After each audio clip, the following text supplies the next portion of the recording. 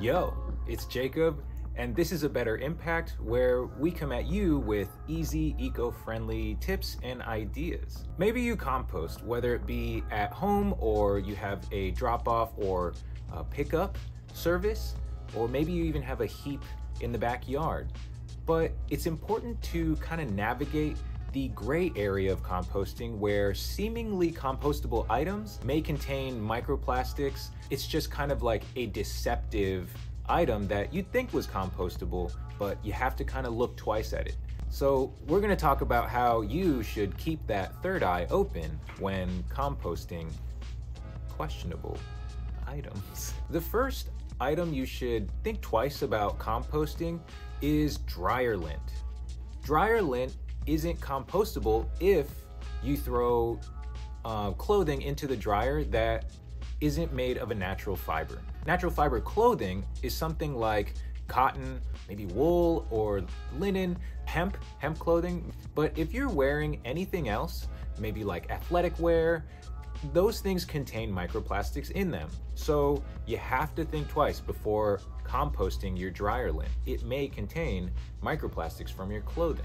To avoid this, maybe just dry your natural fiber clothing and maybe hang dry those clothes.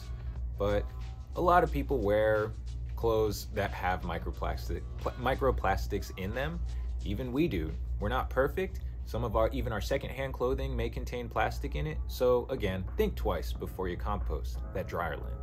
The weather's cold. Who doesn't enjoy a nice warm cup of tea? And maybe you might want to compost that tea after you're done drinking it. But you have to think again if it's a tea bag. A lot of tea bags come with a layer of plastic on the bag itself. It can also have a staple in it. You have to make sure that your tea doesn't have that layer of plastic, and you can tell by a kind of like layer of shine on the bag. But it's hard to tell. It's hard to kind of find that sort of packaging.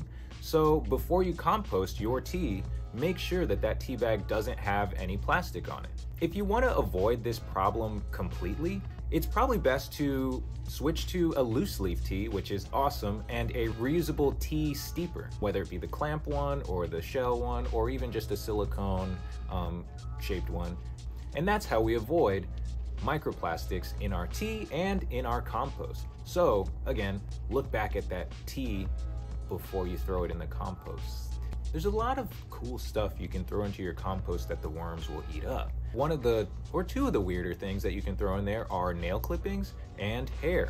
But you have to think twice before you throw your nail clippings or your hair into your compost. You can't really put nail clippings that have nail polish on them. So if you like to paint your nails, if that's the thing you do, make sure you're not throwing those clippings into the compost if you use nail polish.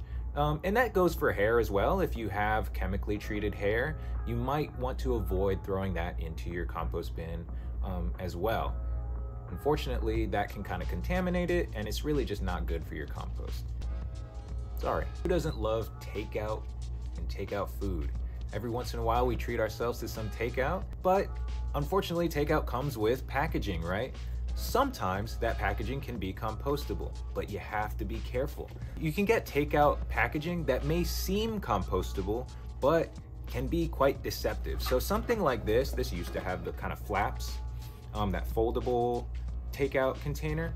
This may seem compostable, but if you look carefully, the inside is lined with this kind of shiny substance, and that's plastic. So this isn't compostable, unfortunately.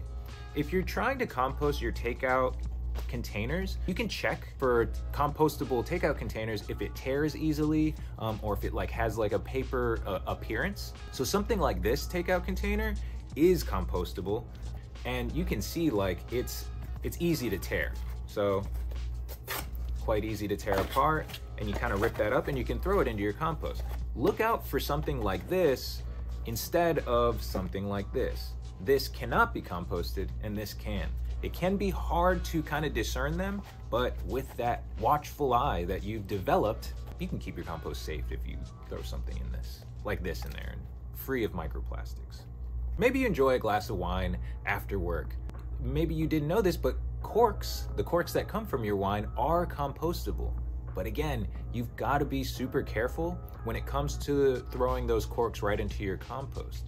Now, this is an example of these are examples of compostable corks, and you can kind of see like the variation in it, and you can kind of tell that it's a natural cork. These are okay to throw into your compost, but something like this is a synthetic cork, and this cannot be composted. I'm pretty sure this is made of plastic.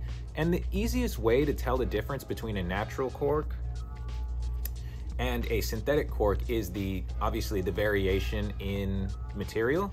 And you can also tell there's it's solid. So it's like a solid thing, and it's kind of shiny. It's got this kind of gloss on it. I'm looking at you, Winking Owl from Aldi. Sorry, those corks aren't compostable. So just be careful. Make sure you're looking at those corks carefully before you're throwing them in there, or better yet, upcycle them into something cool. As you can see, there are hidden microplastics in seemingly compostable products, but you guys are awesome. Maybe you opened up that third eye to be able to see whether or not the items you throw in there are compostable. Hopefully this helps you kind of keep an eye out, or a better eye out for those compostable items. I hope you guys can still have a better impact.